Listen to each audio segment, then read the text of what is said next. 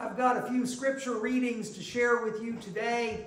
The first one is a really good memory verse, and this one comes from John chapter 7, verses 37 to 39.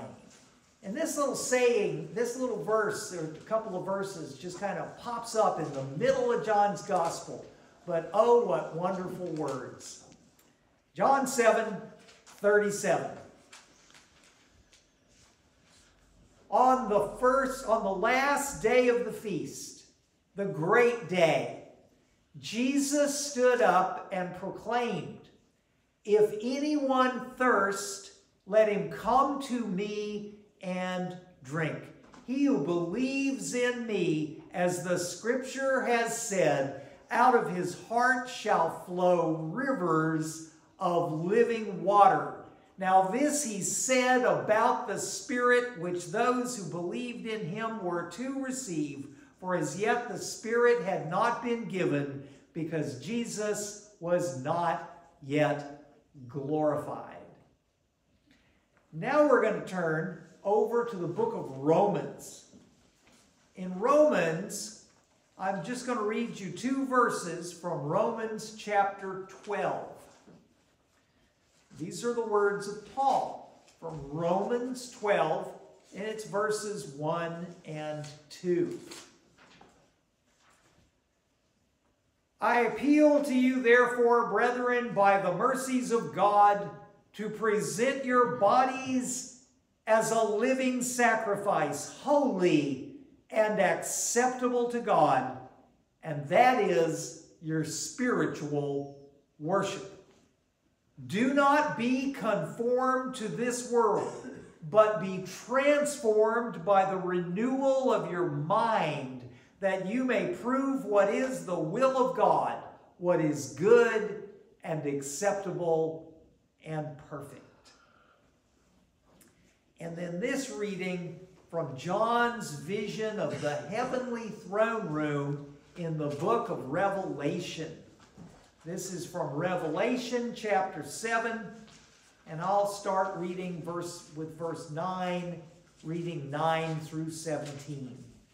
Revelation chapter 7, verse 9. After this I looked, and behold, a great multitude which no one could number, from every nation, from all tribes and peoples and tongues, standing before the throne and before the Lamb, clothed in white robes, with palm branches in their hands, crying out with a loud voice, "Salvation belongs to our God who sits upon the throne and to the Lamb."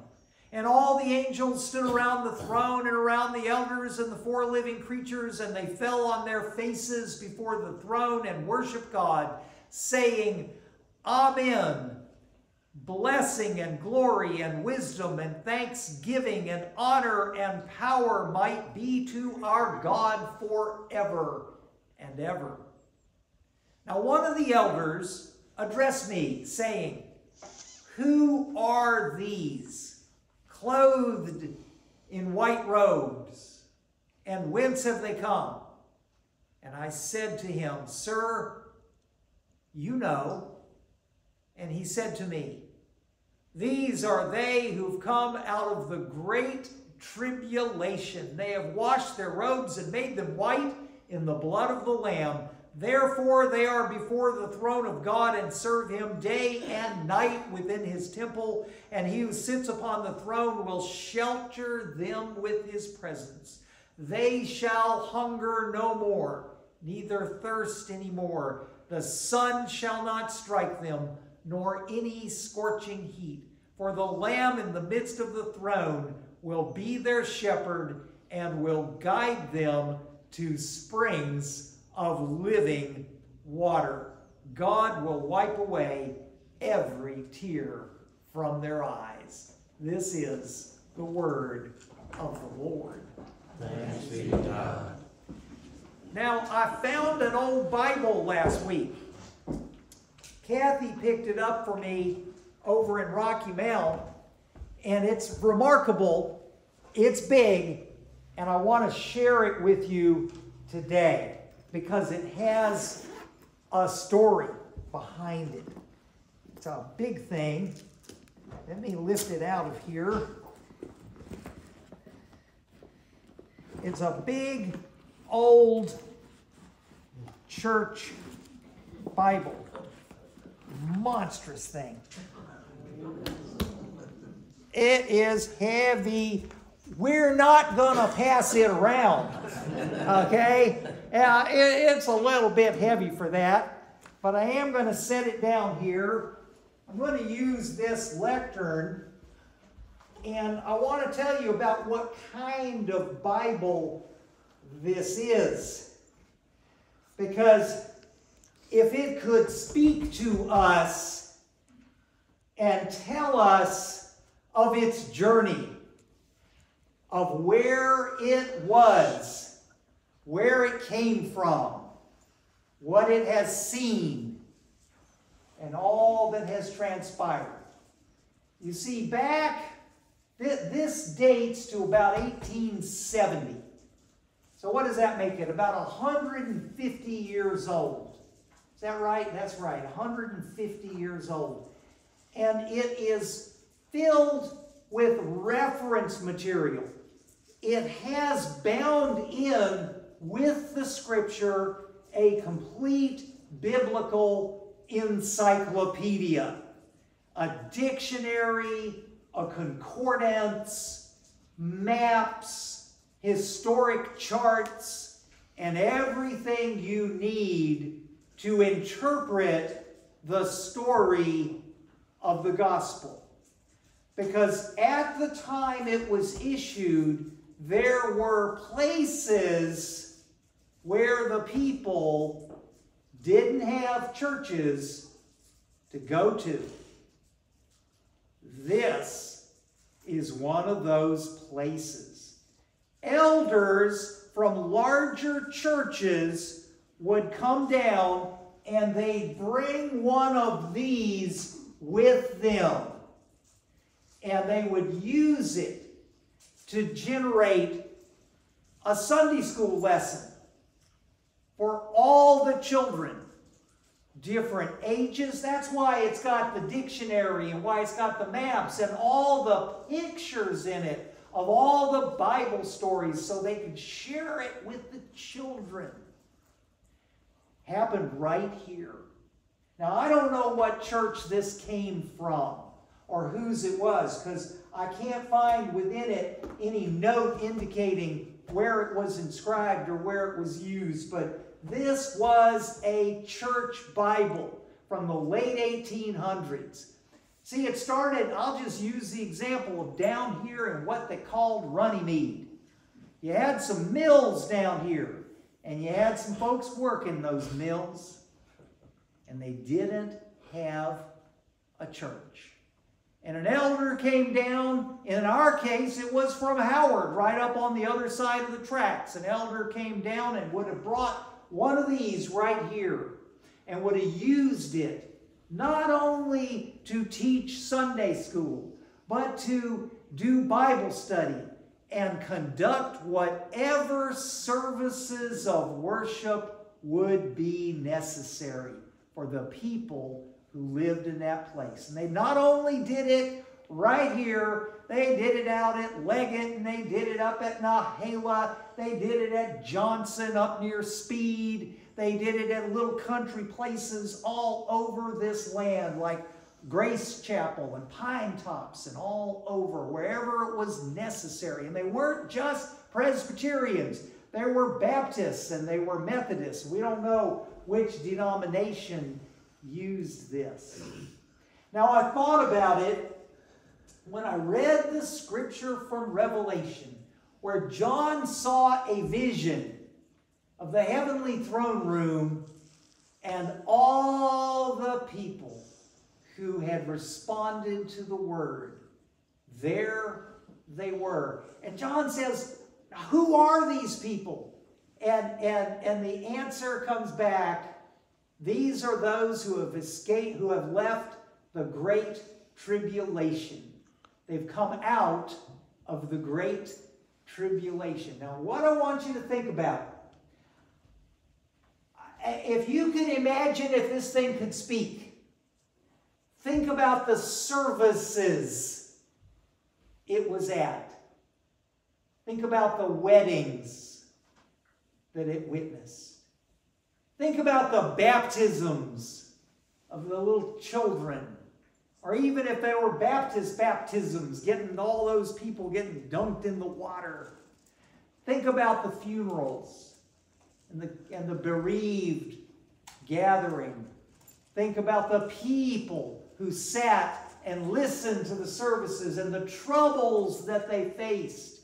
It is so good to think about that because we get stuck in our own thing today. You know, our troubles today. Our troubles are so bad, and we got so many problems and such issues that we got to deal with, and we get all jumbled up in it and all stuck to it. And it helps so much to know that just as the Holy Spirit got them through it back then, God will get us through it today. To find and to know the blessings of the Lord. So, I like that passage. That where it says that these are the ones, he said to me, these are they who have come out of the great tribulation. Whenever you got trouble, any kind of trouble of body, trouble of mind, trouble of spirit, financial trouble, relationship trouble, family trouble, health trouble, whatever it is. Just think of all those who've come out of the great tribulation. Here we are in the middle of it. Praise God. And the key to getting through the great tribulation, and it's different every year for everybody in every place. My great tribulation and your great tribulation might be different. I'll promise you mine's more severe because it's mine. You know, your own troubles are always the greatest troubles anybody faces. But here we are in the great tribulation. But we are also in the great thanksgiving, the great celebration of the great blessings that are around us in every moment. And the great tribulation and the great blessings all come together at that fountain of living water. All of the blessings for all of the troubles and all the celebrations all come together. If we could just keep our hearts and minds focused on that, all that we got to deal with would go so much better. And we would hold that perspective in our hearts so much better. Paul gives us a really good message here about it. I love this part where Paul says, I appeal to you, therefore, brothers and sisters, to present your bodies as a living sacrifice. When he says that, present your bodies as a living sacrifice, he's saying, come to God, all of you, with all that you are. All that you are. Everything. All the troubles, all the failures, all the sins, all the mess, whatever it is that we might be in the middle of, just bring it to the Lord as a single, blessed, holy sacrifice.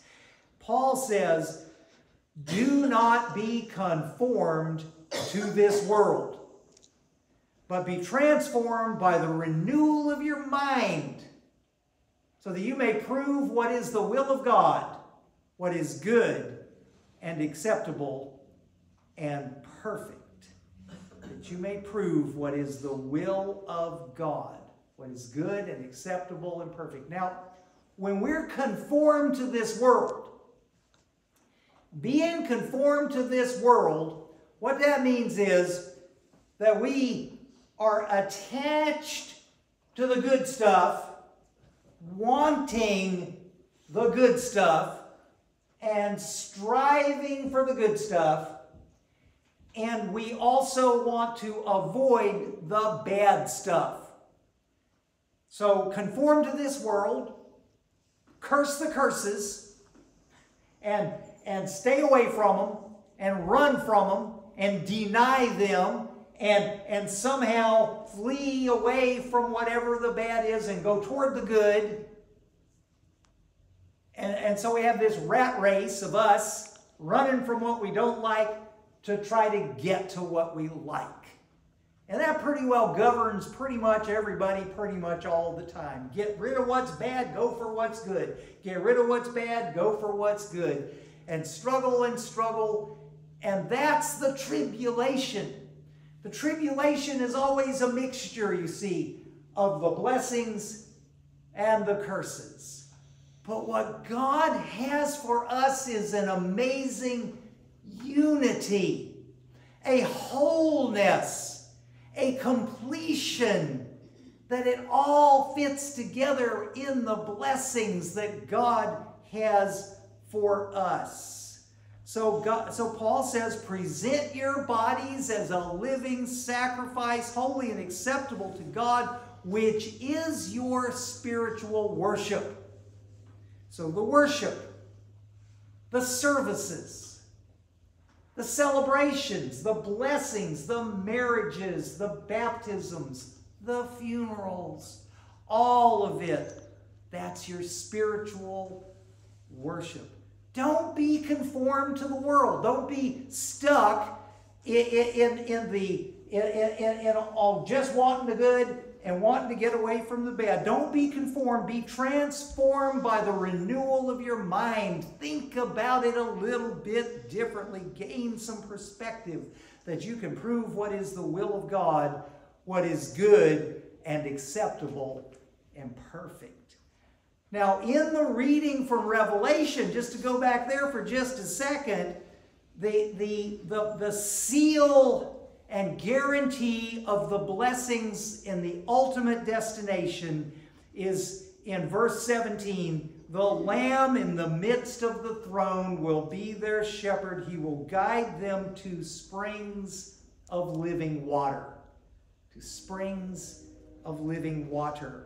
You see, as people experienced whatever they went through over all the time that they have lived, the ultimate destination is a spring of living water.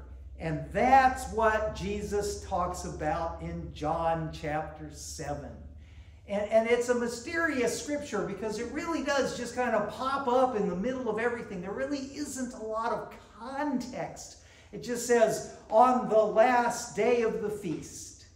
It doesn't even say what the feast was. It just says, on the last day of the feast, the great day, Jesus stood up and proclaimed, if anyone thirst, let him come to me and drink. Now, thirst.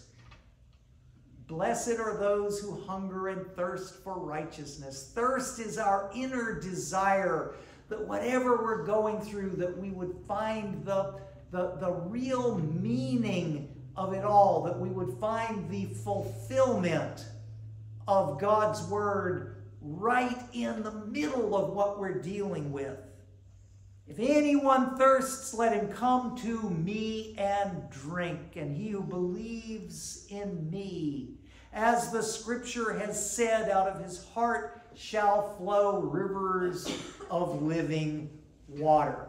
Whoever believes in Jesus, the great I am, the one who is the way, the truth, and the life, whoever believes and accepts the promises of Scripture, whoever takes the fulfillment of that into their hearts, will become themselves a fountain of living water. And I think of the people who sat in the pews in the 1880s and 1890s and 1900s, and 1910 and 1920 and 1930, probably up through the 50s. I don't know when that thing left the church where it was. The church might have closed. I don't know what the story was. But I do know that as they heard the words and let the words settle in their hearts and in their minds and accepted them, that they themselves became the fountain of living water. They became that fountain of blessing, of living water to all those who were around them. And so shall we, the people of God, here in 2023, in this mixed up, wild, and crazy world in which we're living today, we also will follow them. And we're all going to the same place by the blessings of Jesus Christ. Amen.